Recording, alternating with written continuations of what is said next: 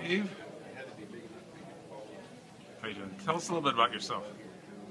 Well, my name's Dave Alexander, and I'm a wildlife artist. I work in wood and bronze, primarily in wood, and live in McCall, Idaho, where I have a studio.